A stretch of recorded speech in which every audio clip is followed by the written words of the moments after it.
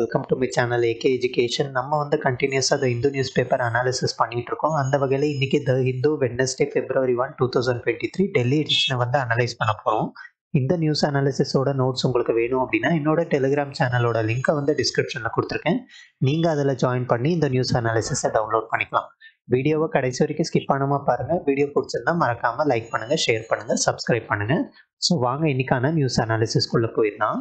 So இன்றைக்கி news analysis போகிறதுக்கு முன்னாடி ஒரு விஷயம், அதாவது என்ன அப்படின்னா பரேட்டோ பிரின்சிபல் அப்படின்னு ஒரு விஷயத்த நான் சொல்லணும்னு நினைக்கிறேன். ஸோ இது வந்து என்ன சொல்லுவாங்க அப்படின்னா 80-20 ரூல் அப்படின்னு சொல்லுவாங்க.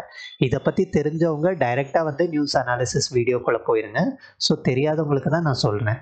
ஸோ இந்த பரேட்டோ பிரின்சிபலை பற்றி நம்ம பார்ப்போம். ஸோ அதாவது என்ன அப்படின்னா நீங்கள் 20% எஃபர்ட் போட்டு என்ன பண்ணணும் அப்படின்னா 80% ஆஃப் ரிசல்ட்ஸை கொண்டு வரணும். இது வந்து நீங்கள் எந்த கவர்மெண்ட் எக்ஸாம் ப்ரிப்பேர் பண்ணாலும் சரி, இல்லை எந்த வேலையை செய்கிறீங்கன்னா கூட சரி, இந்த விஷயத்த வந்து ஃபாலோ பண்ணுறது ரொம்ப ஹெல்ப்ஃபுல்லாக இருக்கும். அதாவது இந்த காம்படிட்டிவ் வேர்ல்டில், அதாவது நம்ம வேர்ல்டில் பார்த்தோம் அப்படி, நம்ம உலகத்தில் பார்த்தோம் அப்படின்னா காம்படிஷன் அப்படிங்கிறது, போட்டிங்கிறது அதிகமாக இருந்துகிட்டு இருக்கு. எந்த துறைக்கு போனாலும் போட்டி இருந்துக்கிட்டே இருக்குது. இங்கே நம்ம என்ன புரிஞ்சுக்கணும் அப்படின்னா 4 கேட்டகரியாக நம்ம மக்களை பிரிக்கணும். சில பேர் என்ன பண்ணுவாங்க, எந்த எஃபர்ட்டுமே போட மாட்டாங்க, அதனால் அவங்களுக்கே எந்த ரிசல்ட்டுமே கிடைக்காது. ஓகேங்களா? ஸோ சில பேர் என்ன அப்படின்னா ரொம்ப எஃபர்ட் போடுவாங்க. ஓகேங்களா? ஸோ அதிகமாக எஃபர்ட் போடுவாங்க, அவங்களோட ரிசல்ட் பார்த்தோம் அப்படின்னா ஒன்றுமே இருக்காது.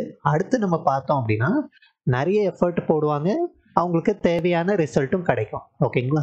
ஸோ ஆனால் சில பேர் கம்மியான எஃபர்ட் போடுவாங்க, ஆனால் அவங்களுக்கு பார்த்தீங்க அப்படின்னா ரிசல்ட் வந்து பயங்கரமாக இருக்கும். இதை நீங்கள் கண்டிப்பாக பார்த்துப்பீங்க. ஓகேங்களா? ஸோ உங்களோட ஃப்ரெண்ட்ஸ் ஆகட்டும், இல்லை யாராச்சும், இல்லை நீங்களே கூட இதை ஃபாலோ பண்ணிட்டு இருக்கலாம். ஸோ இதை தான் என்ன சொல்லுவாங்க அப்படின்னா பரேட்டோ பிரின்சிபலில் ஃபாலோ பண்ணுறவங்க தான் இவங்க. அதாவது என்ன அப்படின்னா நீங்கள் 20% எஃபர்ட் போட்டு 80% அச்சீவ் பண்ணுறது. ஸோ இது வந்து நம்மளோட கவர்மெண்ட் எக்ஸாம்ஸ்க்கு ரொம்ப ரொம்ப முக்கியம். ஏன் அப்படின்னா உங்களுக்கு நல்லாவே தெரியும், எந்த கவர்மெண்ட் எக்ஸாம் எடுத்தாலும் இப்போ வந்து காம்படிஷன் ரொம்ப ஹெவியாக இருக்குது.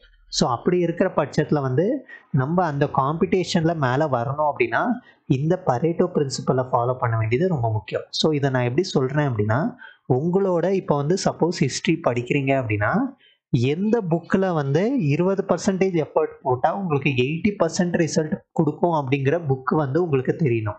ஓகேங்களா? ஸோ மேக்ஸிமமே என்ன சொல்லுவாங்க, மாடர்ன் ஹிஸ்ட்ரிக்கு ஸ்பெக்ட்ரம் அப்படின்னு சொல்லுவாங்க. ஓகேங்களா? ஸோ ஸ்பெக்ட்ரமை தாண்டி இன்னுமே பார்த்தோம் அப்படின்னா நிறைய புக்ஸ் இருக்குது. இருந்தாலும் நான் என்ன அப்படின்னா மேக்ஸிமம் இந்த ஸ்பெக்ட்ரம் தான் எல்லாரும் ஃபாலோ பண்ணுறாங்க. ஸோ இதை விட நல்ல புக் இருக்குது, அதில் இன்னும் வந்து நல்ல ரிசல்ட் கிடைக்குது அப்படின்னா நீங்கள் அந்த புக்கை ஃபாலோ பண்ணலாம். ஸோ இது வந்து என்ன அப்படின்னா முதல்ல தெரியணும் உங்களுக்கு, என்ன அப்படின்னா சிலபஸ் தெரியணும், ப்ரீவியஸ் இயர் கொஷின் தெரியணும்.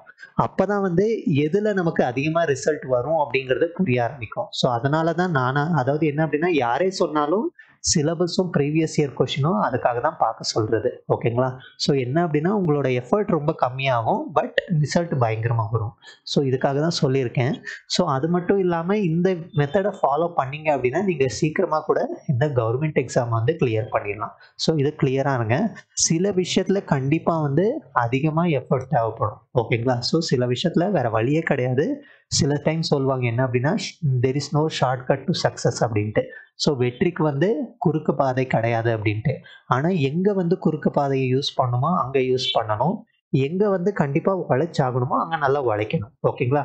ஸோ உங்கள் உழைப்பை வந்து கரெக்டாக சேனலைஸ் பண்ணுங்க. அப்போ தான் வந்து நம்ம வந்து மற்றவங்கள விட முன்னாடி இருக்க முடியும் அப்படிங்கிறத நீங்கள் புரிஞ்சுக்கணும். ஓகேங்களா? ஸோ அதுக்காக தான் இதை சொன்னேன். அது மட்டும் இல்லாமல் இன்னைக்கு வந்து எக்கனாமிக் சர்வே ரிலீஸ் ஆயிருக்கு. ஓகேங்களா? ஸோ எக்கனாமிக் சர்வே வந்து இம்பார்ட்டன்ட் அப்படின்னு சொல்லுவாங்க. ஸோ மற்ற எக்ஸாம்ஸ்க்கு எனக்கு தெரியல, பட் என்ன அப்படின்னா யூபிஎஸ்சி எக்ஸாமில் கண்டிப்பாக வந்து எக்கனாமிக் சர்வே இம்பார்ட்டன்ட் அப்படின்னு சொல்லுவாங்க. இம்பார்ட்டன்ட் தான், ஆனால் உட்காந்து மொத்த வால்யூமும் படிச்சுட்டு இருக்கக்கூடாது. அங்கே உங்களுக்கு என்ன தெரியணும் அப்படின்னா சம்மரி மட்டும்தான் படிக்கணும். ஓகேங்களா? ஸோ சம்மரிலேயே நான் வந்து எல்லா விஷயத்தையும் எப்படி தெரிஞ்சுக்கலாம் அப்படின்னு மட்டும்தான் யோசிக்கணும். உங்களுக்கு அதுக்கு முன்னாடி என்ன தெரியணும் அப்படின்னா நீங்கள் ப்ரிலிம்ஸில் பார்த்தீங்க அப்படின்னா பெருசாக வந்து கொஷின்ஸ் இருக்காது. ஸோ எதை பற்றி கொஷின்ஸ் கேட்பாங்க அப்படின்னா, இப்போ ஜிடிபி பற்றி பேசியிருக்காங்க அப்படின்னா ஜிடிபி பற்றி கேட்பாங்க. உட்காந்து இந்த டேட்டா இதெல்லாம் வந்து கேட்க மாட்டாங்க. இந்த படத்தில் பார்த்தீங்க அப்படின்னா 5 வருஷத்துக்கான growth-ஐ வந்து ப்ரிடிக்ட் பண்ணியிருக்காங்க. ஸோ என்ன கேட்பாங்க அப்படின்னா இந்த 5 வருஷத்தில் கம்ப்ளீட்டாக மேலேயே போயிருக்கா, இல்லை கம்ப்ளீட்டாக வந்து கீழே போயிருக்கா அப்படின்னு கேட்பாங்க. அதாவது வளர்ச்சி அடைஞ்சிக்கிட்டே போயிருக்கா, கன்சிஸ்டண்ட்டாக வளர்ச்சி அடைஞ்சிருக்கா, இல்லை கன்சிஸ்டண்ட்டாக டிக்ளைன் ஆயிருக்கா அப்படிங்கிற ஸ்டேட்மெண்ட்ஸ் தான் வரும். ஓகேங்களா? ஸோ அதனால தான் சொல்கிறேன், நீங்கள் எல்லாமே உட்காந்து படிக்காதீங்க. இந்த மாதிரி என்ன அப்படின்னா ட்ரெண்டை கவனிங்க. ஓகேங்களா? ஸோ அதை தான் வந்து ஈவன் எக்கனாமிக் சர்வே அப்படின்னா என்ன அப்படிங்கிறத முதல்ல புரிஞ்சுக்கோங்க. எக்கனாமிக் சர்வே வந்து எப்போ பண்ணுவாங்க? பட்ஜெட்டுக்கு முன்னாடி என்ன பண்ணுவாங்க? ரிலீஸ் பண்ணுவாங்க. ஸோ இந்த எக்கனாமிக் சர்வேவை தயாரிக்கிறது யார் அப்படின்னா டிபார்ட்மெண்ட் ஆஃப் எக்கனாமிக் அஃபேர்ஸ். ஓகேங்களா? ஸோ இந்த டிபார்ட்மெண்ட் ஆஃப் எக்கனாமிக் அஃபேர்ஸ் எந்த மினிஸ்ட்ரி கீழே வரும் அப்படின்னா ஃபைனான்ஸ் மினிஸ்ட்ரி அப்படிங்கிறது தெரிஞ்சு வச்சுக்கோங்க. அடுத்து நம்ம என்ன புரியணும் அப்படின்னா இந்த ஃபைனான்ஸ் மினிஸ்ட்ரி வந்து கிரியேட் பண்ணி என்ன இருக்கும் இந்த எக்கனாமிக் சர்வேல என்ன இருக்கும் அப்படின்னா முன்னாடி அதாவது என்ன அப்படின்னா இந்த ஃபிஸ்கல் இயர் 2023-24 வந்து வளர்ச்சி அடையும்னு இங்க சொல்லியிருக்காங்க. பட் இதுக்கு முன்னாடி இருக்கக்கூடிய ஃபிஸ்கல் இயர் இல்ல இதுக்கு முன்னாடி இருந்த எல்லா ஃபிஸ்கல் இயர்ஸையும் பார்த்தோம் அப்படின்னா எப்படி வந்து நம்ம எக்கனாமில சேஞ்சஸ் நடந்திருக்கு. ஓகேங்களா? ஸோ நிறைய பேராமீட்டர்ஸ் இருக்கு எக்கனாமியை குறிக்கிறதுக்கு. அந்த பேராமீட்டர்ஸ்ல எப்படி வந்து சேஞ்சஸ் ஆயிருக்கு அப்படிங்கிறத சொல்றது தான் வந்து எக்கனாமிக் சர்வே. ஸோ அதை வச்சு என்ன பண்ணுவாங்க, அடுத்து என்ன பண்ணலாம் அப்படிங்கிறத பிளான் பண்ணுவாங்க. ஸோ அதுக்காக தான் பட்ஜெட் எப்போவுமே எக்கனாமிக் சர்வேக்கு அடுத்து வருது. ஓகேங்களா? ஸோ இது உங்களுக்கு கிளியராக இருக்கணும். எக்கனாமிக் சர்வேனா என்ன அப்படிங்கிறது கிளியராக இருக்கணும். யார் ரிலீஸ் பண்ணுறாங்க, அதுக்கடுத்து என்ன புரியணும் அப்படின்னா எந்த மினிஸ்ட்ரி கீழே வந்து எந்த டிபார்ட்மெண்ட் ஆஃப் எக்கனாமிக் அஃபேர்ஸ் தெரியணும். இதை வந்து யார் கைடன்ஸில் பண்ணுவாங்க அப்படின்னா சீஃப் எக்கனாமிக் அட்வைசர் அப்படின்னு சொல்லுவாங்க. இப்போதைக்கு சீஃப் எக்கனாமிக் அட்வைசர் யார் அப்படின்னா வி அனந்த நாகேஸ்வரன் அப்படிங்கிறது தெரிஞ்சிருக்கணும். ஸோ இது வந்து உங்களோட குரூப் எக்ஸாம்ஸ்க்கு யூஸ்ஃபுல்லாக இருக்கும். ஓகேங்களா? ஸோ இது உங்களுக்கு புரிஞ்சிருக்கும்னு நினைக்கிற எக்கனாமிக் சர்வேனா என்ன அப்படின்ட்டு இப்போ நம்ம ஸ்ட்ரைட்டாக வந்து கொடுத்துருக்கிற டேட்டாஸை வந்து அனலைஸ் பண்ணலாம். ஸோ ஃபர்ஸ்ட் நியூஸ் பார்த்தீங்க அப்படின்னா GDP to grow at 6.5% in 2023-24 survey சொல்லியிருக்கு. ஸோ என்ன சொல்கிறாங்க அப்படின்னா நம்மளோட ஜிடிபி க்ரோத் வந்து 6.5% அச்சீவ் பண்ணணும் அப்படின்ட்டு நம்மளோட ஃபைனான்ஸ் மினிஸ்டர் வந்து இந்த எக்கனாமிக் சர்வேல வந்து சொல்லியிருக்காங்க. ஸோ இப்போ என்ன புரிஞ்சுக்கணும் அப்படின்னா இங்கே ரெண்டு விஷயம் இந்த படத்தில் பார்த்தோம் அப்படின்னா நமக்கு ரெண்டு விஷயத்த சொல்லியிருக்காங்க. ஒன்று வந்து growth பற்றி, ஓகேங்களா, ஜிடிபி பற்றி, இன்னொன்று பார்த்தோம் அப்படின்னா இன்ஃப்ளேஷனை பற்றி சொல்லியிருக்கு. ஸோ இது ரெண்டுத்தையும் நம்ம அனலைஸ் பண்ணலாம். ஸோ இங்கே என்ன கால்குலேட் பண்ணியிருக்காங்க அப்படின்னா ரியல் ஜிடிபி அப்படின்னு கால்குலேட் பண்ணியிருக்காங்க. ஸோ ரியல் ஜிடிபினா என்ன அப்படிங்கிறத முன்னாடி புரிஞ்சுக்கணும். அதாவது ரெண்டு விஷயம் இருக்குது, நாமினல் ஜிடிபி அடுத்து வந்து ரியல் ஜிடிபி அப்படின்ட்டு. ஓகேங்களா? ஸோ நாமினல் ஜிடிபி, ஸோ ஜிடிபினா என்ன அர்த்தம், எந்த அளவுக்கு வந்து நம்ம நாட்டில் வந்து மதிப்பு, அதாவது ஃபைனல் கூட்ஸ் அண்ட் சர்வீசஸ், நம்ம நாட்டில் உருவாக்கக்கூடிய பொருட்கள் ஆகட்டும் இல்லை சர்வீசஸ் ஆகட்டும், அதை வந்து மெஷர் பண்ணுறதுக்கு ஒரு வேல்யூ, ஓகேங்களா, ஒரு பண வேல்யூ கொடுப்பாங்க. அதை தான் வந்து ஜிடிபி அப்படின்னு சொல்லுவோம். அதை வந்து நார்மலாக இன்ஃப்ளேஷனை கணக்கு எடுக்காமல் எடுத்தோம் அப்படின்னா அதை நாமினல் ஜிடிபி அப்படின்னு சொல்லுவாங்க. ரியல் ஜிடிபி அப்படின்னா முன்னாடி பேஸ் இயர்லேருந்து கணக்கு போட்டு அதுக்கேற்ற மாதிரி ஒரு ஜிடிபியை உருவாக்கணும் அப்படின்னா அது ரியல் ஜிடிபி அப்படின்னு சொல்லுவாங்க. இங்கே பாருங்கள் மேக்ஸிமமாக இந்த ரியல் ஜிடிபி தான் கணக்கில் எடுத்துப்பாங்க. ஏன்னா அதுதான் வந்து கரெக்டான மெஷரை கொடுக்கும். ஓகேங்களா? ஸோ நாமினல் ஜிடிபியில் வளர்ந்த மாதிரி காட்டும், ஆனால் என்ன ஆயிருக்கும், இன்ஃப்ளேஷன் ஆயிருக்கும். இன்ஃப்ளேஷன் ஆயிருந்துச்சு அப்படின்னா ஆட்டோமேட்டிக்காக உங்களுக்கு வளர்ச்சி அப்படிங்கிறது இருக்க தான் செய்யும். ஆனால் ரியல் ஜிடிபி கரெக்டாக சொல்லும் போன வருஷத்தை விட இந்த வருஷம் இன்ஃப்ளேஷன் இருக்கு. ஸோ இன்ஃப்ளேஷனால பார்த்தோம் அப்படின்னா நமக்கு அதிகமாக ஜிடிபி இருக்கு அப்படின்ட்டு. ஸோ இந்த ஜிடிபியை பொறுத்த வரைக்கும் என்ன அப்படின்னா அடுத்த வர்ற வருஷத்துல வந்து நம்ம 6.5% அச்சீவ் பண்ணுவோம். ஸோ அதாவது பெரிய டிப் இருக்கு பாருங்க, ஈவன் மைனஸ்ல கூட போயிருக்கு. இது ஏன் காரணம் அப்படிங்கிறது உங்களுக்கு நல்லா தெரியும். பேண்டமிக் வந்து பெரிய எஃபெக்ட் பண்ணியிருக்கு ஜிடிபியை பொறுத்த வரைக்கும். அதுக்கடுத்து என்ன ஆயிருக்கு, இந்த ஃபிஸ்கல் 22லேருந்து நம்ம என்ன ஆயிருக்கோம், ரெக்கவர் ஆகிட்டு வந்திருக்கோம். ஓகேங்களா? ஸோ யூபிஎஸ்சி கேட்பாங்க கன்சிஸ்டன்ட்லி இன்க்ரீசிங் அப்படின்ட்டு. So real GDP is consistently increasing அப்படின்னா ராங்கு. இந்த மாதிரி டிப் ஆகும், ரைஸ் ஆகும், இதெல்லாம் தெரிஞ்சிருக்கணும். அடுத்து இன்ஃப்ளேஷன் பார்த்தோம் அப்படின்னா ரெண்டு விஷயத்தை குறிச்சிருக்காங்க. ஒன்று கன்சியூமர் ப்ரைஸ் இண்டெக்ஸ், இன்னொன்று ஹோல்சேல் ப்ரைஸ் இண்டெக்ஸ். ஸோ ரெண்டுமே பாருங்க, அதாவது ஆல்மோஸ்ட் ஜனவரி 2021லேருந்து டிசம்பர் 2022, ஸோ 2 வருஷத்துக்கு கணக்கு பண்ணதில் பார்த்தோம் அப்படின்னா 10க்கு மேலே போன விஷயம் வந்து இப்போ என்ன இருக்கு, 5.7 4.9க்கு வந்திருக்கு. அதாவது சிபிஐ பார்த்தோம் அப்படின்னா 5.7க்கும் டபிள்யூபிஐ பார்த்தோம் அப்படின்னா 4.9க்கும் வந்திருக்கு. ஸோ அதாவது நம்மளோட மானிட்டரி பாலிசி கமிட்டியோட டார்கெட் பார்த்தோம் அப்படின்னா 4 + or - 2. ஓகேங்களா? ஸோ 4 + or - 2 தான் நமக்கு டார்கெட்டாக இருக்கு. அதாவது என்ன அப்படின்னா 2லேருந்து 6%க்குள்ள இருக்கும். ஸோ ரீசெண்டாக தான் என்ன ஆச்சு அப்படின்னா இந்த இன்ஃப்ளேஷன் லெவல் கம்மியாக ஆரம்பிச்சிச்சு. ஓகேங்களா? ஸோ இந்த இன்ஃப்ளேஷன் லெவல் ஏன் அதிகமாகிருச்சு அப்படின்னா நிறைய நம்ம காரணம் சொல்லலாம். ஒன்று வந்து பேண்டமிக், அடுத்து பார்த்தோம் அப்படின்னா இந்த என்ன அப்படின்னா நம்மளோட க்ரூட் ஆயில் விலை அதிகமானது, அது மட்டும் இல்லாமல் ரஷ்யா உக்ரைன் வார், இந்த மாதிரி நிறைய விஷயம் வந்து இன்ஃப்ளேஷன்லேயும் எஃபெக்ட் பண்ணிட்டு இருந்துச்சு. ஸோ இப்போ வந்து ஆர்பிஐ வந்து நிறைய வந்து எஃபர்ட் போட்டு இந்த இன்ஃப்ளேஷனை வந்து கண்ட்ரோலுக்கு கொண்டு வந்திருக்காங்க. ஓகேங்களா? ஸோ இவ்வளோ வந்து நமக்கு தெரிஞ்சா போதும் இந்த நியூஸை பொறுத்த வரைக்கும். ஸோ இவ்வளோ தான் நம்ம ஃபோக்கஸ் பண்ணணும். தேவையில்லாமல் வந்து நிறைய டேட்டாஸ் கொடுத்துருப்பாங்க, அதெல்லாம் நமக்கு தேவை கிடையாது. ஓகேவா? ஸோ இதை முடிச்சுட்டு நம்ம அடுத்த நியூஸ் அனாலிசிஸ்குள்ளே போயிடலாம். ஸோ அடுத்து பார்த்தோம் அப்படின்னா, don't take up data bill till house debates it centre. ஓகேங்களா? ஸோ சென்ட்ரல் கவர்மெண்ட் என்ன சொல்கிறாங்க அப்படின்னா, அதாவது டேட்டா பில்லை பற்றி சுப்ரீம் கோர்ட்டில் என்ன பண்ணாதீங்க, விவாதிக்காதீங்க. கம்ப்ளீட்டாக வந்து அது ஆக்ட் ஆனதுக்கப்புறம் அதை விவாதிங்க அப்படின்ட்டு சென்ட்ரல் கவர்மெண்ட் சொல்லியிருக்கு. ஆனால் சுப்ரீம் கோர்ட் என்ன சொல்லியிருக்காங்க அப்படின்னா, அதாவது நாங்கள் வெயிட் பண்ணணுமா பண்ணக்கூடாதா அப்படிங்கிறத நாங்கள் என்ன அப்படின்னா இப்போ எக்ஸாமின் பண்ண போகிறோம் அப்படின்ட்டு சுப்ரீம் கோர்ட் தரப்பில் சொல்லியிருக்காங்க. ஓகேங்களா? ஸோ இது வந்து ஏன் வந்து திடீர்னு இந்த மாதிரி இஷ்யூ வந்திருக்கு அப்படின்னு பார்க்குறப்போ, ரீசெண்டாக வந்து WhatsApp policy to share users data with Facebook group of companies. So என்ன ஆயிட்டு இருக்கு அப்படின்னா, வாட்ஸ்அப் கம்பெனி வந்து, அதாவது வாட்ஸ்அப்பு, ஃபேஸ்புக்கு இப்போ எல்லாமே வந்து மீட்டா அப்படிங்கிற ஒரு கம்ப்ளீட் ஒரு பிளாட்ஃபார்ம்ல வர ஆரம்பிச்சிருச்சு. ஓகேங்களா? ஸோ வாட்ஸ்அப் ஆகட்டும், ஃபேஸ்புக் ஆகட்டும், இன்ஸ்டாகிராம் ஆகட்டும், இந்த மாதிரி மெட்டால வர ஆரம்பிச்ச உடனே என்ன ஆயிருக்கு அப்படின்னா, வாட்ஸ்அப்ல வந்து நீங்க ஷேர் பண்ற டேட்டாவை ஃபேஸ்புக்ல ஷேர் பண்றதுக்கு ஆட்டோமேட்டிக்கா பர்மிஷன் கேட்குது. ஒன்ஸ் பர்மிஷன் கொடுத்தோம் அப்படின்னா, நீங்க வாட்ஸ்அப்ல என்னெல்லாம் பண்றீங்களோ அது உங்களோட ஃபேஸ்புக் அக்கௌண்ட்லயும் ரிஃப்ளெக்ட் ஆகும். ஓகேங்களா? ஸோ இந்த மாதிரி இன்ஸ்டாகிராம்ல பண்றது வந்து ஃபேஸ்புக்ல ரிஃப்ளெக்ட் ஆகும். இந்த மாதிரி நிறைய இன்டர்லிங்கிங் பண்ணியிருக்காங்க. ஸோ இதனால என்ன பிரச்சனை ஆகுது அப்படின்னா, நீங்க ஒரு வாட்டி அக்சஸ் கொடுத்ததுக்கு அப்புறம் உங்க எல்லா டேட்டா, சப்போஸ் வாட்ஸ்அப்ல வந்து நீங்க தேடுறீங்க, ஏதாவது ஒரு பொருள் வேணும் அப்படிங்கிறத மெசேஜ் பண்ணியிருந்தா கூட அந்த விஷயம் எல்லாம் என்ன ஆயிடுது, அங்க போயிடுது. ஓகேங்களா? ஸோ இப்போ வந்து ஃபேஸ்புக்ல வந்து நீங்க பார்க்குற விஷயம் எல்லாம் அங்க வர ஆரம்பிச்சிருது. ஸோ இந்த மாதிரி நிறைய பிரச்சனை, பிரைவசி இஷ்யூஸ் நிறைய ஆயிட்டு இருக்கு. ஸோ அதில் வந்து தடுக்கிறதுக்காக தான் என்ன பண்ணியிருக்காங்க, இந்த சுப்ரீம் கோர்ட்ல வந்து பெட்டிஷன் போட்டிருக்காங்க. அதுக்கு வந்து என்ன அப்படின்னா, டிஜிட்டல் டேட்டா ப்ரொடெக்ஷன் பில் அப்படின்ட்டு ரீசெண்டாக கொண்டு வந்தாங்க. ஓகேங்களா? ஸோ 2022ல அது வெறும் பில்லு தான். என்ன பண்ண போறாங்க, பட்ஜெட் செஷன் செகண்ட் வீக்ல பார்த்தோம் அப்படின்னா அதை ஆக்டா மாத்துறதுக்கு என்ன பண்ணுவாங்க, அதை வந்து எல்லா டிஸ்கஷன் போகும், பாசேஜ் பில் வந்து பாஸ் ஆகும். இந்த மாதிரி நிறைய விஷயம் வந்து நடக்கும். ஸோ அது வரைக்கும் சுப்ரீம் கோர்ட் அதில் தலையிடக்கூடாது அப்படின்ட்டு சென்ட்ரல் கவர்மெண்ட்ல இருக்கக்கூடிய சொலிசிட்டர் ஜெனரல் வந்து சொல்லியிருக்காரு. ஆனால் சுப்ரீம் கோர்ட் என்ன சொல்றாங்க அப்படின்னா, இந்த மாதிரி பார்லிமெண்ட், அதாவது பார்லிமெண்ட் டிசிஷனுக்கு வெயிட் பண்ணணுமா, இல்லை வந்து நாங்கள் இந்த பெட்டிஷனை எடுக்கணுமா அப்படிங்கிறத நாங்கள் முடிவு பண்ணுறோம் அப்படின்ட்டு சுப்ரீம் கோர்ட் தரப்பில் சொல்லியிருக்காங்க. ஸோ இதுதான் இந்த நியூஸை பொறுத்த வரைக்கும். நம்ம என்ன புரிஞ்சுக்கணும் அப்படின்னா, digital personal data protection bill தான் என்ன அப்படிங்கிறது. நம்ம இப்போ வந்து டேட்டா பிரின்சிபல் அண்ட் டேட்டா ஃபிடியூஷரி பற்றி தெரிஞ்சுக்கணும், இந்த டேட்டா ப்ரொடெக்ஷன் பில்லை பற்றி தெரிஞ்சுக்கிறதுக்கு முன்னாடி. ஸோ டேட்டா பிரின்சிபல் அப்படின்னா என்ன அர்த்தம் அப்படிங்கிறத புரிஞ்சுக்கலாம். ஸோ அதாவது நீங்கள் வந்து இதை பெஸ்ட் எக்ஸாம்பிளாக நம்ம புரிஞ்சுக்கணும் அப்படின்னா ஆதார் கார்டு. ஸோ நீங்கள் என்ன அப்படின்னா, இந்த ஆதார் கார்டுக்கு டேட்டா கொடுக்குறீங்க. ஓகேங்களா?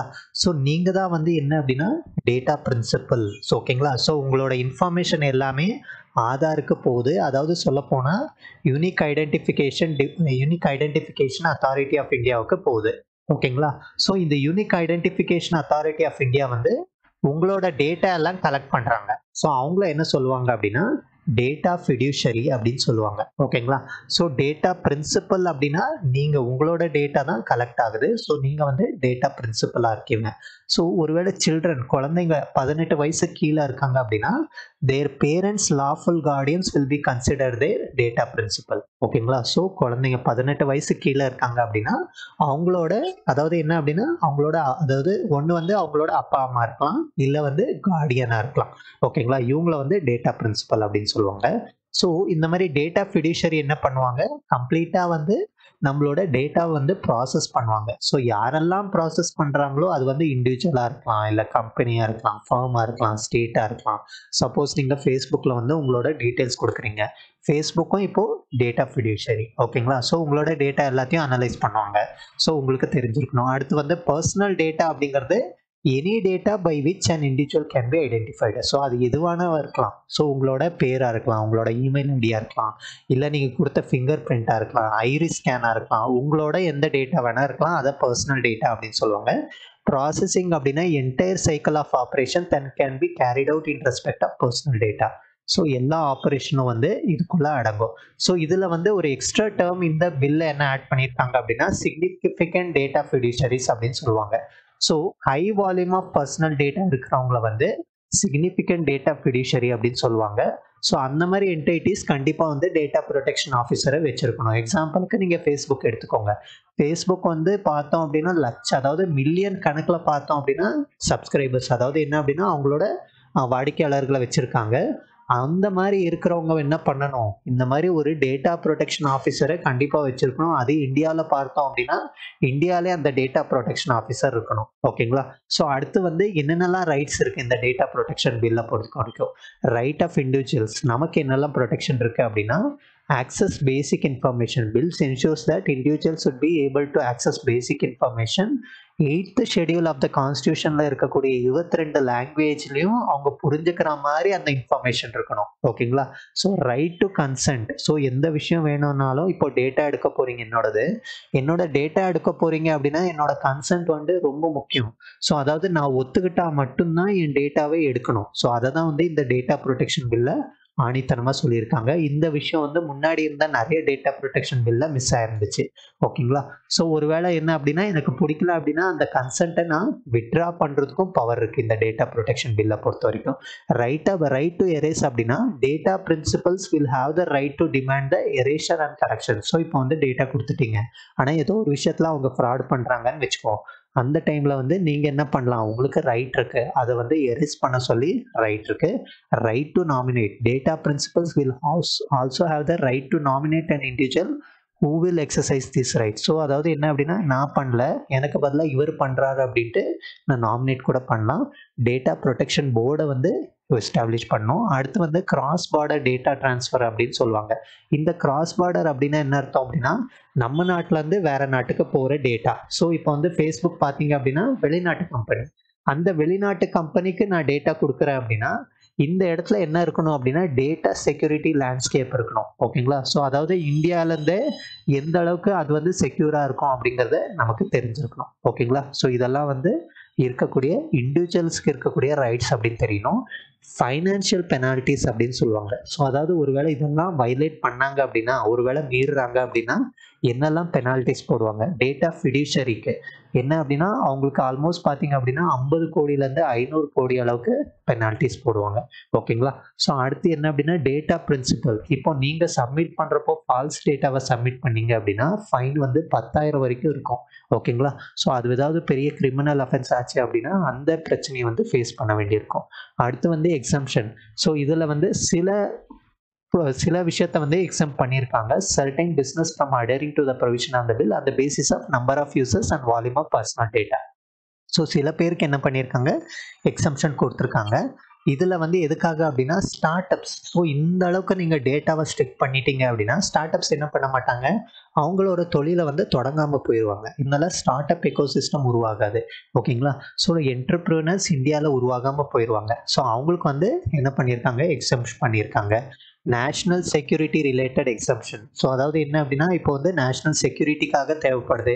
அப்போ வந்து டேட்டா வந்து உங்களுக்கு எல்லாத்தையும் கன்சென்ட் கொடுத்துட்டு இருந்தாங்க அப்படின்னா என்ன ஆகும் அப்படின்னா அந்த டைமில் செக்யூரிட்டியை மெயின்டைன் பண்ண முடியாமல் போயிடும். ஸோ அவங்களுக்கும் எக்ஸம்ஷன் இருக்குது. ஓகேங்களா?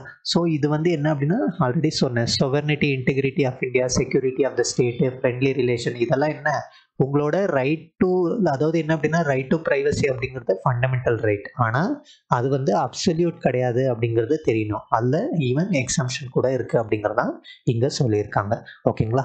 ஸோ இது இந்த டிஜிட்டல் டேட்டா ப்ரொடெக்ஷன் பில்லை பற்றி.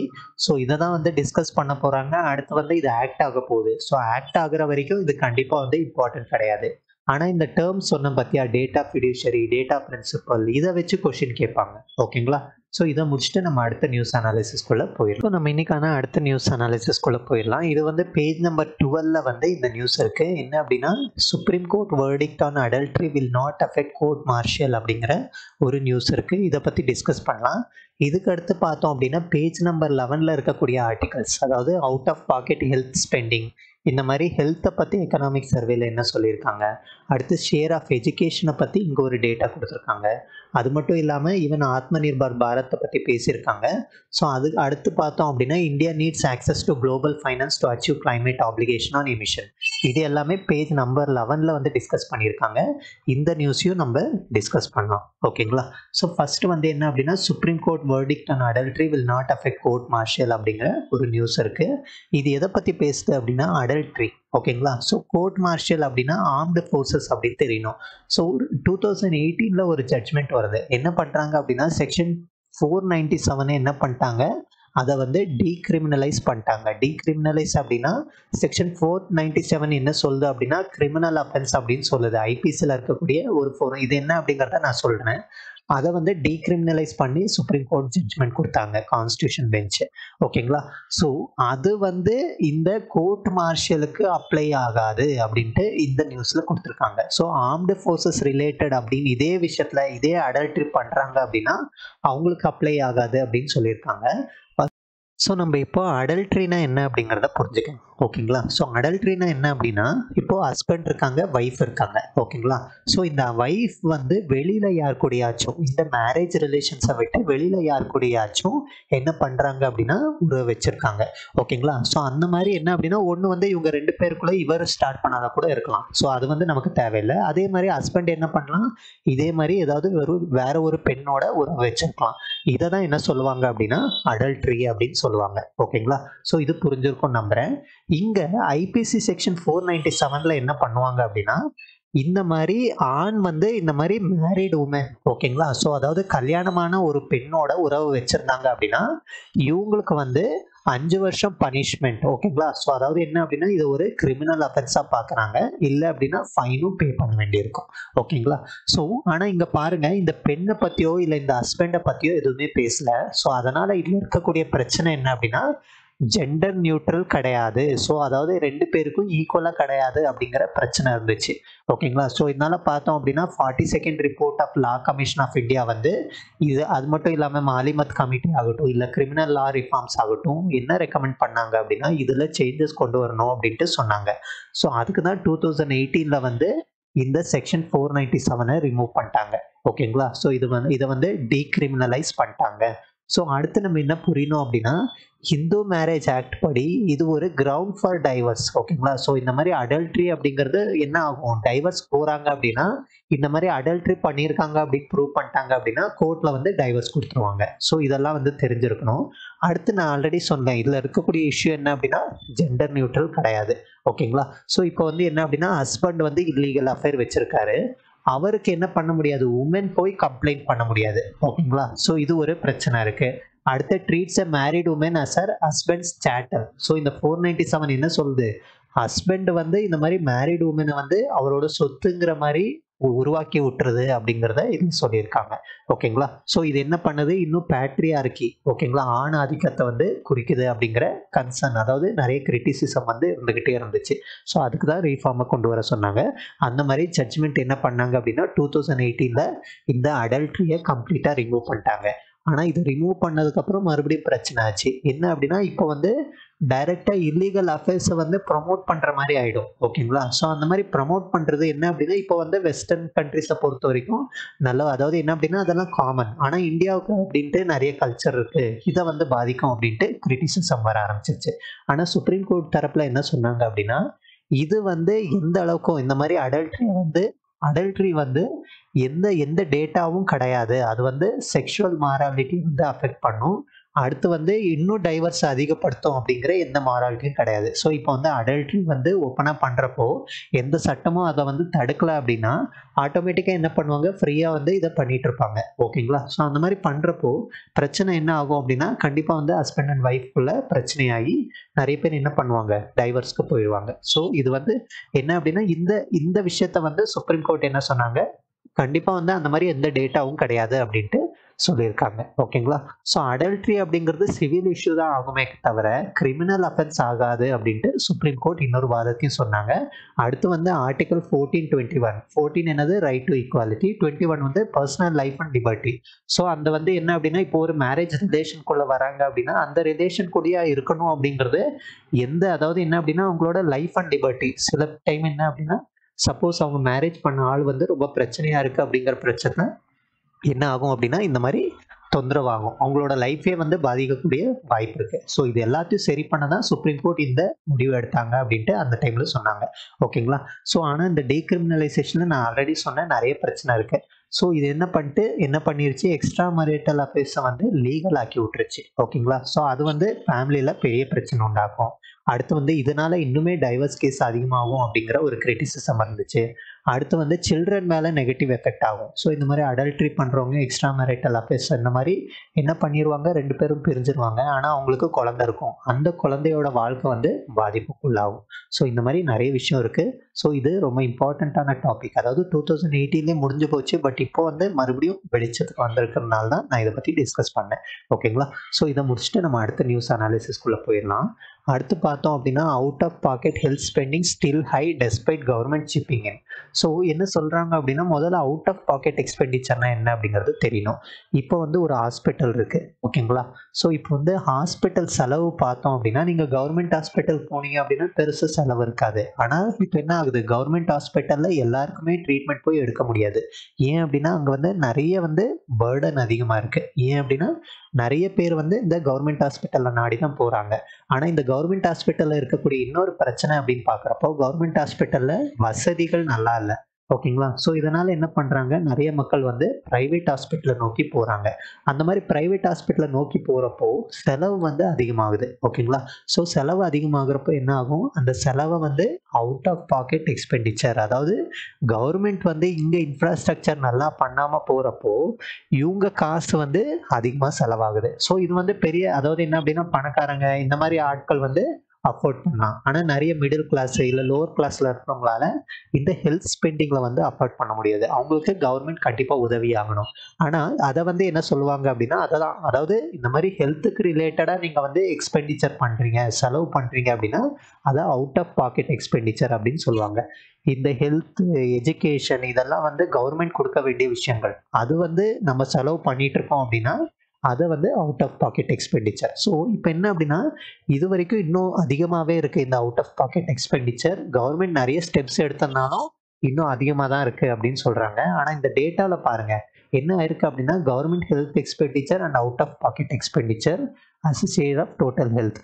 ஸோ இது வந்து கவர்மெண்ட் ஹெல்த் எக்ஸ்பெண்டிச்சர் என்ன இருக்குது, அதிகமாக இருக்குது. ஸோ அதாவது என்ன அப்படின்னா, லாஸ்ட்டாக ஒரு 2013-14 நம்ம கணக்கு பண்ணோம் அப்படின்னா.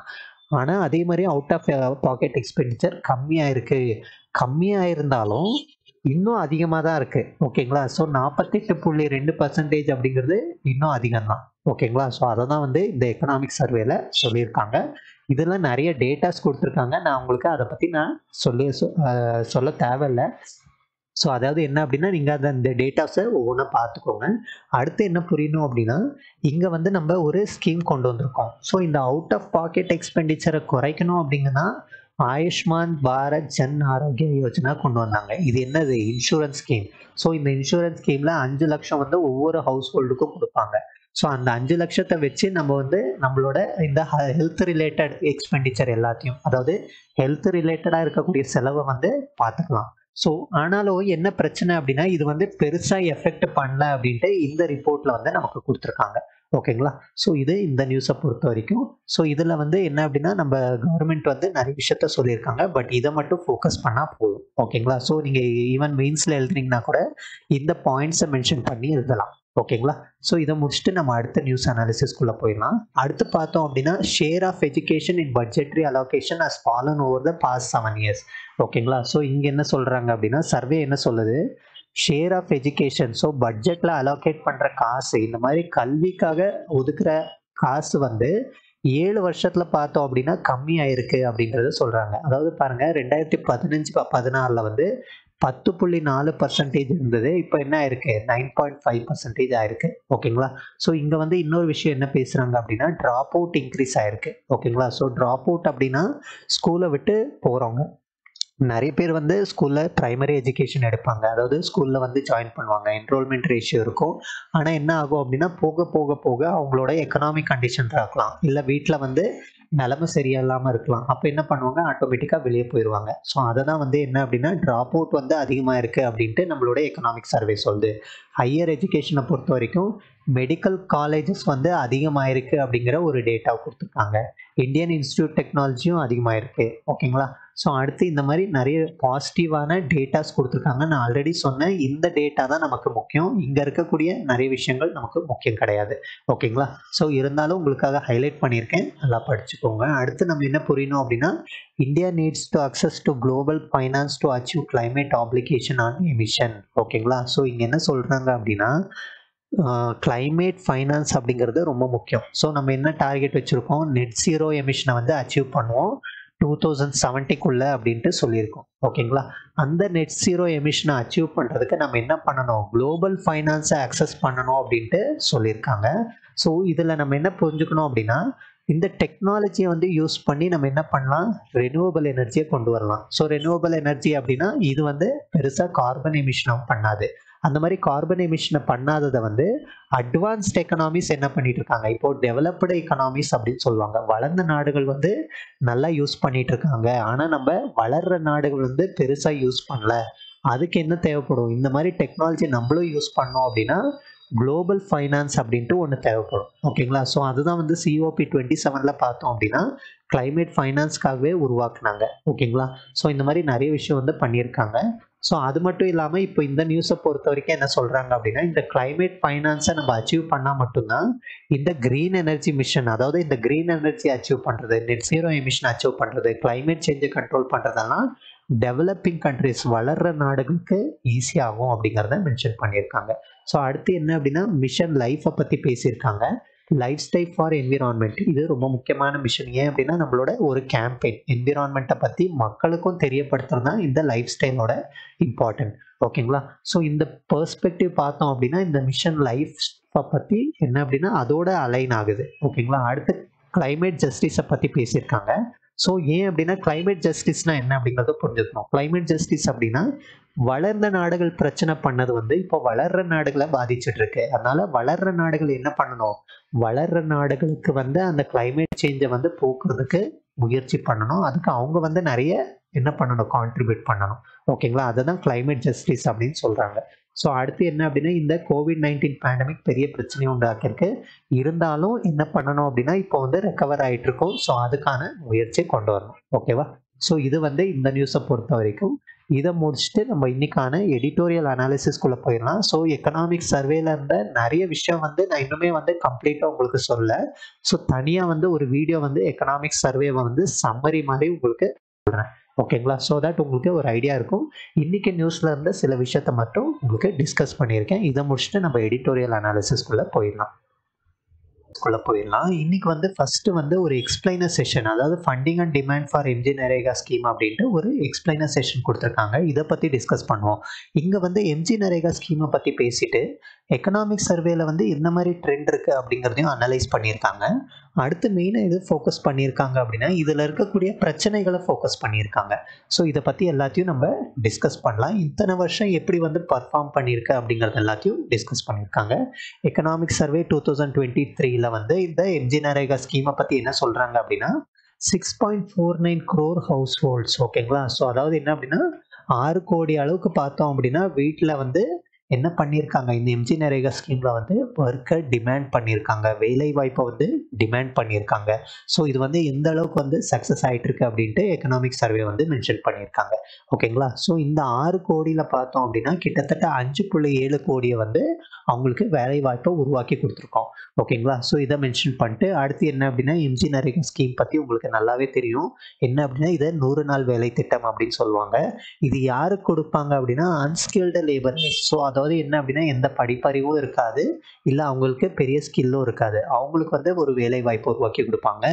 எந்த பாப்புலேஷன் அப்படின்னா கம்ப்ளீட்டாக வந்து ரூரல் பாப்புலேஷன் அப்படின்னு தெரிஞ்சிருக்கணும்.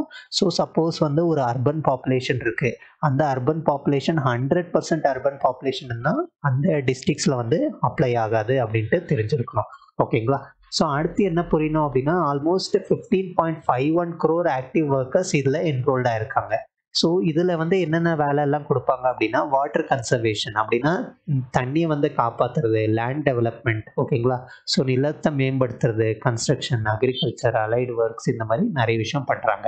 ஸோ ஒருவேளை என்ன அப்படின்னா 15 நாளைக்கு வந்து நீங்கள் ஒர்க்கை கொடுத்துட்டீங்க, நீங்கள் வேலை வாய்ப்பை உருவாக்கி கொடுத்துட்டீங்க. 15 நாள் வரைக்கும் எந்த வேலையும் கொடுக்காம போனால் கூட நீங்கள் என்ன பண்ணணும், பேமெண்ட் பே பண்ண வேண்டியிருக்கும். அடுத்து என்ன அப்படின்னா நீங்கள் டிலே பண்ணீங்கன்னா கூட சென்டர் வந்து காம்பன்சேட் பண்ணணும், ஓகேங்களா. ஸோ அதாவது 15 நாளுக்குள்ள என்ன கொடுக்கணும், உங்களுக்கு சம்பளத்தை கொடுக்கணும். ஒருவேளை டிலே பண்ணால் கூட காம்பன்சேட் பண்ணணும். ஸோ இது மட்டும் இல்லாமல் ஃபார்ம் ஆஃப் இன்சூரன்ஸ் சேஃப்டி கூட கொடுத்துருக்காங்க, ஓகேங்களா. ஸோ இதில் COVID-19 வந்து பார்த்தீங்க அப்படின்னா நம்ம கவர்மெண்ட் வந்து பட்ஜெட்டில் 1,00,000 கோடி வந்து இதுக்கு அலோகேட் பண்ணியிருக்காங்க, ஓகேங்களா. ஸோ இது வந்து பெரிய அளவில் உதவுச்சு அந்த டைமில் வந்து நிறைய பேருக்கு. ஸோ இது வந்து என்ன அப்படின்னா இப்போ ஆனால் என்ன ஆயிட்டு இருக்கு அப்படின்னா இந்த டிமாண்ட் வந்து போக போக போக கம்மியாயிட்டு இருக்கு, முன்னாடி இருந்ததை விட கம்மியாயிட்டு இருக்கு. ஏன் கம்மியாயிட்டு இருக்கு அப்படின்னா இந்த எம்ஜி நரேகா ஸ்கீமை பொறுத்த வரைக்கும் நிறைய பிரச்சனைகள் இருக்கு, அதை நம்ம டிஸ்கஸ் பண்ணலாம். அடுத்து என்ன புரியணும் அப்படின்னா எப்படி வந்து சேஞ்ச் ஆயிருக்கு அப்படிங்கிறத கொடுத்துருக்காங்க. பட்ஜெட் அலோகேஷன் வந்து எப்படி சேஞ்ச் ஆயிருக்கு அப்படின்ட்டு. ஸோ ஃபர்ஸ்ட் வந்து 2030 வெறும் 32,000 கோடி வந்து கொடுத்தவங்க, அதே வந்து 2021-22 பார்த்தோம் அப்படின்னா 73,000 கோடியை வந்து கொடுத்துருக்காங்க, ஓகேங்களா. ஸோ இது வந்து பார்த்தோம் அப்படின்னா ரீசெண்டாக வந்து 98,000 crore வந்து அதிகமாயிட்டே போயிட்டு இருந்திருக்கு. இந்த COVID-19 பார்த்தோம் அப்படின்னா 1.5 லட்சம், ஓகேங்களா. ஸோ சாரி 1,11,000 அளவுக்கு வந்து இந்த அளவுக்கு கோடி வந்து அலோகேட் பண்ணியிருக்காங்க. ஆனால் என்ன பிரச்சனை அப்படின்னு பார்க்குறப்போ இதில் வந்து ஆவரேஜ் ஒர்க்கிங் டேஸ், அதாவது வேலை செய்கிறது வந்து 100 நாள் அப்படின்னு சொல்கிறோம். ஆனால் இதில் ஆவரேஜ் எடுத்து பார்த்தோம் அப்படின்னா 50 இந்த மாதிரி தான் இருக்குது. ஸோ இதை பற்றி நான் சொல்கிறேன். ஸோ அதாவது என்ன அப்படின்னா average days of employment, so 100 நாள். அப்போ வந்து ஆவரேஜ் எடுத்து பார்த்தோம் அப்படின்னா 51 நாள், அடுத்து 50 நாள். ஸோ இந்த மாதிரி பாருங்கள், பார்த்து 100 நாளில் வந்து பாதி நாள் தான் ஒர்க் பண்ணுறாங்க. இது ஆவரேஜாக சொல்லக்கூடிய டேட்டா. ஸோ அதாவது என்ன பிரச்சனை அப்படின்னா ப்ராப்பராக வந்து அவங்களுக்கு என்ன அப்படின்னா ஒன்று வேலை வாய்ப்பு இல்லாமல் போகுது, ஓகேங்களா. ஸோ வேலையை கொடுத்துட்றாங்க, ஆனால் என்ன வேலை அலோகேட் பண்ணுறது அப்படிங்கிற கிளாரிட்டி இல்லை. அடுத்து வந்து வேலை கொடுத்தாலும் என்ன பண்ணுறாங்க அப்படின்னா அவங்களுக்கான சேலரி வந்து உடனே கொடுக்கறது கிடையாது, ரொம்ப டிலே பண்ணுறாங்க, ஓகேங்களா. ஸோ இந்த ஒரு பிரச்சனை இருக்குது. பட்ஜெட் அலோகேஷன் வந்து கரெக்டாக வந்து ஸ்டேட்ஸுக்கு போய் சேர்றதுலையும் பிரச்சனை இருக்குது, கரெக்டாக வந்து அந்த கிராமத்தில் போய் சேர்றது பிரச்சனையாக இருக்குது. ஸோ இந்த மாதிரி நிறைய பிரச்சனை வந்து இருக்கிறதுனால தான் என்ன ஆகிட்டுருக்கு அப்படின்னா இந்த எம்ஜி நரேகா ஸ்கீமில் அடிக்கடி நம்ம நியூஸில் பார்த்துருக்கோம், ஓகேங்களா. ஸோ இது தெரிஞ்சிருக்கணும். ஸோ அடுத்து என்ன அப்படின்னா நம்ம இங்கே ஒரு டேட்டா பாருங்கள், less than 10% of the house hold completed 100 days of wage employment. So அதாவது வெறும் 10%, 100 days, அதாவது 100 நாள் கம்ப்ளீட் பண்ணவங்க பார்த்தோம் அப்படின்னா வெறும் 10%குள்ளே தான், ஓகேங்களா. ஸோ இதெல்லாம் வந்து நிறைய நிறைய வந்து என்னென்ன பிரச்சனை அப்படிங்கிறத நான் உங்களுக்கு ஹைலைட் பண்ணி கிளியராக சொல்லியிருக்கேன், ஓகேங்களா. ஸோ அடுத்து நம்ம என்ன புரியணும் அப்படின்னா ஃபேக் ஜாப் கார்ட்ஸ் அப்படின்ட்டு. ஃபேக் ஜாப் கார்ட்ஸ் அப்படின்னா இந்த மாதிரி எம்ஜி நரேகா ஸ்கீமில் வந்து அன்ஸ்கில்டு ஒர்க்கர்ஸ்க்கு தான் கொடுக்கணும், ஆனால் நிறைய பேர் என்ன பண்ணுறாங்க, மிஸ்யூஸ் பண்ண ஆரம்பிச்சிடுறாங்க, ஓகேங்களா. ஸோ தேவையில்லாமல் அந்த மாதிரி கார்டை வந்து அவங்களே தயாரிக்கிறது, இந்த மாதிரி நிறைய விஷயம் பண்ணி அவங்க வந்து போய் வேலை வாய்ப்பை வாங்கி அந்த சம்பளத்தை வாங்கிடுறாங்க. இதனால போக வேண்டியவங்களுக்கு போகாமல் போயிடுது, கரப்ஷன் நடக்குது. அடுத்து வந்து ரோல்ஸ் வந்து ப்ராப்பராக பண்ணுறது இல்லை, அடுத்து வந்து அலோவன்ஸ் கொடுக்கறது இல்லை. ஸோ இந்த மாதிரி நிறைய பிரச்சனை வந்து இந்த எம்ஜி நரேகா ஸ்கீமில் இருக்கக்கூடிய பிரச்சனையாக வந்து இந்த ஆர்டிக்கலில் கொடுத்துருக்காங்க, ஓகேங்களா. ஸோ இது இந்த நியூஸை பொறுத்த வரைக்கும். இதை முடிச்சுட்டு நம்ம அடுத்த எடிட்டோரியல் அனாலிசிஸ்குள்ளே போயிடலாம். Solar energy is not the best option for India அப்படின்ட்டு ஒரு எடிட்டோரியல் கொடுத்துருக்காங்க. இங்கே எதை பற்றி பேசுகிறாங்க அப்படின்னா சோலார் எனர்ஜி, ஓகேங்களா. ஸோ சோலார் எனர்ஜியை பொறுத்த வரைக்கும் என்ன புரிஞ்சுக்கணும் அப்படின்னா சோலார் எனர்ஜி அப்படிங்கிறது ஒரு ரெனிவபிள் எனர்ஜி அப்படிங்கிறது நமக்கு எல்லாருக்குமே தெரியும். அந்த ரெனிவபிள் எனர்ஜியை பொறுத்த வரைக்கும் இந்த சோலார் எனர்ஜியை மட்டும் டிபெண்ட் பண்ணி இருக்கிறது நல்லதில்லை அப்படிங்கிறத தான் இங்கே வந்து மென்ஷன் பண்ணியிருக்காரு. ஸோ அதனால தான் என்ன சொல்கிறாரு, not the best option for India. So இதில் வந்து நிறைய வந்து பேசியிருக்காரு, அது எல்லாமே முக்கியம் இல்லை, மெயின் தீமாக மட்டும் நான் சொல்கிறேன், ஓகேங்களா. ஸோ எனர்ஜி கொனன்ட்ரம் அப்படின்ட்டு December 15 அன்னைக்கு ஒரு எடிட்டோரியல் வந்திருக்கு. அதில் என்ன அப்படின்னா காஷன் பண்ணியிருந்தாங்க, அதாவது எச்சரிச்சிருந்தாங்க.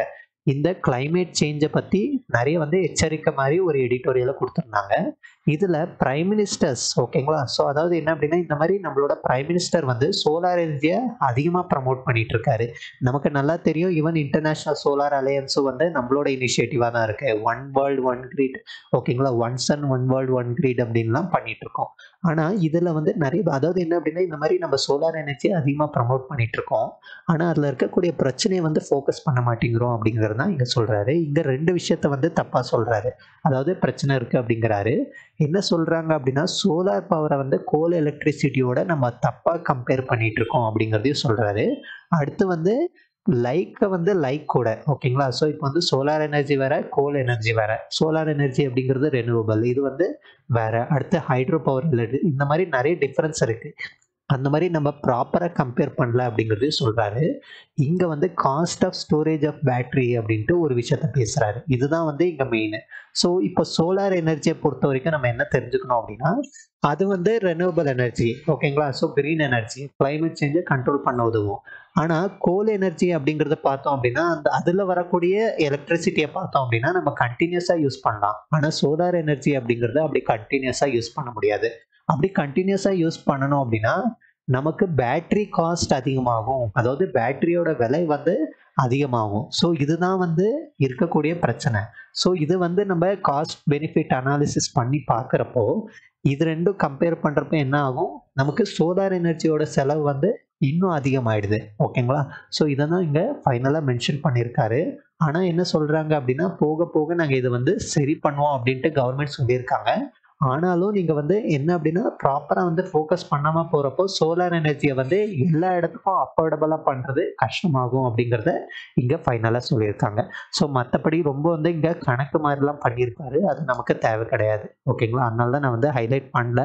அடுத்து நம்ம என்ன புரியணும் அப்படின்னா ஹைட்ரோ பவருக்கு சப்போர்ட் பண்ணியிருக்காரு.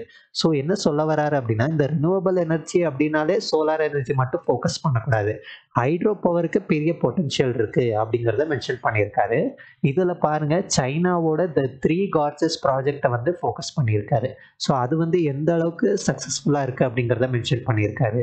அடுத்து வந்து யூரோப் ஆகட்டும் இல்லை யூஎஸ் ஆகட்டும் 90% 98% பொட்டன்ஷியலை வந்து அவங்க உணர்ந்திருக்காங்க. ஆனால் நம்ம வெறும் 15% மட்டும்தான் அந்த ஹைட்ரோ பவரை வந்து யூஸ் பண்ணியிருக்கோம்.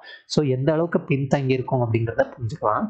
ஸோ அதனால தான் என்ன சொல்கிறாங்க அப்படின்னா நீங்கள் சோலார் பவர் மட்டும் இல்லாமல் ஹைட்ரோ பவர் ப்ராஜெக்ட்ஸ்க்கும் இம்பார்ட்டன்ஸ் கொடுங்க அப்படிங்கிறது தான் இந்த எடிட்டோரியலோட மெயின் ஃபோக்கஸ் ஓகேங்களா. ஸோ மற்றபடி அவர் ரொம்ப டீட்டெயில்டாக வந்து சொல்லியிருக்கிறதெல்லாம் நமக்கு தேவையும் கிடையாது, நமக்கு ஞாபகமாக இருக்காது. சில நல்ல பாயிண்ட்ஸ் மட்டும் நம்ம எடுத்துக்கலாம் ஓகேங்களா. ஸோ இதை முடிச்சுட்டு நம்ம அடுத்த எடிட்டோரியல் அனாலிசிஸ்குள்ளே போயிடலாம். ஆனால் அடுத்த எடிட்டோரியல் அனாலிசிஸ்குள்ளே போயிடலாம். எக்கனாமிக் சர்வே தட் வாசன்ட் அப்படின்ட்டு ஒரு எடிட்டோரியல் இருக்குது. இது எதை பற்றி பேசுது அப்படின்னா ரீசெண்டாக வந்து எக்கனாமிக் சர்வேவை ரிலீஸ் பண்ணாங்க. இந்த எடிட்டோரியல் என்ன சொல்கிறாங்க அப்படின்னா நிறைய வந்து என்னெல்லாம் மிஸ் ஆகிருக்கு ஓகேங்களா. ஸோ என்னெல்லாம் சேஞ்சஸை கொண்டு வரணும் அப்படின்ட்டு பேசியிருக்காரு. ஸோ சொல்லப்போனால் இந்த எக்கனாமிக் சர்வேக்கு ஒரு கிரிட்டிசிசம் மாதிரி தான், பட் ஒரு கன்ஸ்ட்ரக்டிவ் கிரிட்டிசிசமாக வந்து கொடுத்துருக்காங்க. ஸோ இதை பற்றி பார்க்கலாம். ஃபஸ்ட்டு என்ன அப்படின்னா எக்கனாமிக் சர்வே தட் வாசன்ட் அப்படிங்கிறதுல ரீசெண்டாக என்ன பண்ணாங்க நம்ம பட்ஜெட், அதாவது என்ன அப்படின்னா எக்கனாமிக் சர்வே ரிலீஸ் பண்ணார். இவர் ஃபஸ்ட்டு என்ன பண்ணுறாரு அப்படின்னா மன்மோகன் சிங் 1991 கொண்டு வந்த பட்ஜெட்டை பற்றி பேசியிருக்காரு. அங்கே வந்து எந்த அளவுக்கு சேஞ்சஸை கொண்டு வந்துச்சு நம்ம எக்கனாமியில். அந்த டைமில் பார்த்தோம் அப்படின்னா நம்ம பேலன்ஸ் ஆஃப் பேமெண்ட் கிரைசிஸ் அப்படின்ட்டு ஒன்று ஃபேஸ் பண்ணோம். இதனால் பார்த்தோம் அப்படின்னா நம்ம இந்தியாவுக்கு வந்து பெரிய அளவில் வந்து நமக்கு ஐஎம்எஃபோட பணத்தை, அதாவது கடன் வாங்கியிருந்தோம். அந்த கடனை வாங்கி தான் நம்ம என்ன பண்ணோம், லிபரலைசேஷன், ப்ரைவேட்டைசேஷன், குளோபலைசேஷன் அப்படின்ட்டு ஒரு ரிஃபார்மை வந்து கொண்டு வந்தோம். இந்த ரிஃபார்மில் என்ன பண்ணிட்டோம் அப்படின்னா நிறைய வந்து ப்ரைவேட் இன்க்ரீஸ் பண்ணோம். அப்போ இருந்த லைசன்ஸ் எல்லாம், அதாவது என்ன அப்படின்னா லைசன்ஸ் ராஜ் அப்படின்னு சொல்லுவாங்க. எந்த ஒரு விஷயம் ஆரம்பிக்கனாலும் நீங்கள் லைசன்ஸ் வாங்கி தான் பண்ண வேண்டியிருக்கும். ஸோ இதெல்லாம் வந்து ஃப்ரீ பண்ண ஆரம்பிச்சோம். இதெல்லாம் ஃப்ரீ பண்ணதுக்கு அப்புறம் தான் நம்மளோட பேலன்ஸ் ஆஃப் பேமெண்ட்ல வந்து அந்த கிரைசிஸ்லேருந்தே வெளியே வந்துச்சு. இந்த கதை உங்களுக்கு ஹிஸ்ட்ரியில் நல்லா தெரிஞ்சிருக்கும் ஓகேங்களா. ஸோ இப்போ என்ன புரியணும் அப்படின்னா டிசப்பாயின்மெண்ட் அப்படின்னு சொல்கிறாரு. அதாவது இந்த மாதிரி எக்கனாமிக் சர்வேல வந்து நிறைய விஷயங்கள் மிஸ் ஆகுது, நிறைய வந்து தேவையில்லாத விஷயங்கள் இருக்குது அப்படிங்கிறதையும் மென்ஷன் பண்ணியிருக்காரு. ஸோ அதாவது என்ன அப்படின்னா இங்கே வந்து நம்ம ஸ்டேட் கண்ட்ரோல் ஓகேங்களா. ஸோ அதாவது எக்கனாமியை வந்து ப்ரைவேட்டைசேஷனுக்கு மாற்றணும். ஆனால் நிறைய எக்கனாமி என்ன பண்ணிட்டு இருக்கு, அவங்களோட ஸ்டேட் கண்ட்ரோல், அதாவது கவர்மெண்ட் கண்ட்ரோலில் நிறைய கொண்டு வராங்க. எக்ஸாம்பிள் சைனா, அதனால பெரிய வளர்ச்சி அடைஞ்சிட்டு இருக்காங்க. ஸோ இந்தியாவும் அதே மாதிரி பண்ணணுமா அப்படிங்கிற கேள்வியை வந்து இங்கே எழுப்பியிருக்காரு. அடுத்து நம்ம என்ன அப்படின்னா இப்போ வந்து நம்ம இருக்கக்கூடிய growth ஆகட்டும், இல்ல எந்த ஒரு எக்கனாமிக் இண்டிகேட்டரும் ரஷ்யா, உக்ரைன் வார வந்து நம்ம ஒரு கான்சிக்வென்ஸா சொல்லிக்கிட்டே இருக்கோம். ஓகேங்களா? ஸோ அந்த கான்சிக்வென்ஸ்ல வந்து China, Russia black, western black of nation அப்படின்ட்டு உருவாயிருச்சு. இது வந்து எந்த அளவுக்கு இந்தியாவை இம்பாக்ட் பண்ணும் அப்படிங்கிறதையும் அனலைஸ் பண்ணணும். ஸோ அடுத்து நம்ம என்ன புரியணும் அப்படின்னா, நிறைய அதாவது சர்வேஸ் முன்னாடி இருந்த சர்வே எல்லாமே நிறைய விஷயத்த சொல்லிட்டு இருந்துச்சு. யூனிவர்சல் பேசிக் இன்கம், எக்கனாமிக் டைவர்ஜென்ஸ், ஓகேங்களா? ப்ராப்பர்ட்டி டேக்ஸ் ரெவன்யூ எப்படி இம்ப்ரூவ் பண்ணலாம், சேட்டலைட் டெக்னாலஜியை வச்சு இதை பற்றி பேசியிருக்காங்க. ஆனால் இப்போ ரிலீஸ் பண்ண எக்கனாமிக் சர்வேல இதை பற்றியெல்லாம் பெருசாக வந்து கணக்கே எடுத்துக்கல அப்படிங்கிற ஒரு குற்றச்சாட்டை வச்சுருக்காங்க. ஓகேங்களா? இது வெறும் டேட்டாவை மட்டும் சொல்லிட்டு இருக்கு. இந்த எக்கனாமிக் சர்வேல வெறும் டேட்டாவை அடுக்கடுக்காக வச்சுட்டு இருக்காங்க. அந்த டேட்டா வந்து ரூலிங் கவர்மெண்ட்க்கு ஃபேவரபிளாக பண்ணுற மாதிரி இருக்குது அப்படிங்கிறத இங்கே வந்து கிரிட்டிசைஸ் பண்ணியிருக்காரு. அடுத்து என்ன அப்படின்னா, இதில் சில நல்ல விஷயமும் இருக்குது. அதாவது ஹவுசிங் மார்க்கெட்டை பற்றி, டிஜிட்டல் இன்ஃப்ராஸ்ட்ரக்சரை பற்றி, இந்த மாதிரி நல்ல விஷயமும் இருக்குது அப்படிங்கிறதையும் மென்ஷன் பண்ணியிருக்காரு. இப்போ என்ன அப்படின்னா, எப்போவுமே 2 வால்யூம் ரிலீஸ் பண்ணுவாங்க. இப்போ 1 வால்யூம் தான் ரிலீஸ் பண்ணியிருக்காங்க. அது மட்டும் இல்லாமல் இந்த எக்கனாமிக் சர்வேல ஹைலைட்ஸ் அப்படின்ட்டு நமக்கு தனியாகவே ரிலீஸ் பண்ணியிருக்காங்க. ஸோ இந்தியன் எக்கனாமி பார்த்தோம் அப்படின்னா, நோவல் கொரோனா வைரஸ்லேருந்து நம்ம ரெக்கவர் ஆகிட்டு இருக்கோம். ஆனால் இன்னும் வந்து அதை பற்றி அதையே காரணமாக வச்சு நம்ம growthல வந்து என்ன அப்படின்னா, இந்த எக்கனாமிக் சர்வே வந்து மென்ஷன் பண்ணிட்டு இருக்கு. இதுலேருந்து வெளியே வரணும். ஏன் அப்படின்னா, நம்ம கொரோனாலேருந்து வெளியே வந்துட்டோம். ஸோ கவர்மெண்ட் வந்து நிறைய ஃபோக்கஸ் பண்ணி என்ன பண்ணணும் அப்படின்னா, முன்னேற்றத்தை கொண்டு வரணும் அப்படின்ட்டு சொல்லியிருக்காரு. ஓகேங்களா? ஸோ அடுத்து என்ன அப்படின்னா, இங்கே கவர்மெண்ட் கேபிட்டல் எக்ஸ்பெண்டிச்சர், அதாவது சொத்துக்களுக்காக வந்து செலவு பண்ணுறது வந்து 12லேருந்து 19%க்கு போயிருக்கு.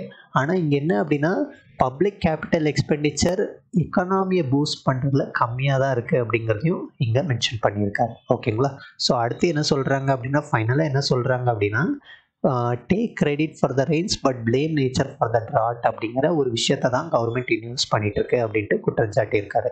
என்ன சொல்கிறாங்க அப்படின்னா, அதாவது இப்போ வந்து நல்ல விஷயம் நடக்கிறப்போ வந்து அது கவர்மெண்ட் பண்ணதாகவும், அந்த டைமில் வந்து கெட்ட விஷயம் வந்துச்சு அப்படின்னா உடனே வந்து நேச்சரை ப்ளேம் பண்ணிட்டு இருக்காங்க. ஸோ இப்போ வந்து நிறைய ட்ராப் ஆகுது, growth எல்லாம் கம்மியாகுது அப்படின்னா உடனே வந்து COVID-19 பேண்டமிக்கை சொல்கிறாங்க, ரஷ்யா உக்ரைன் வார சொல்கிறாங்க.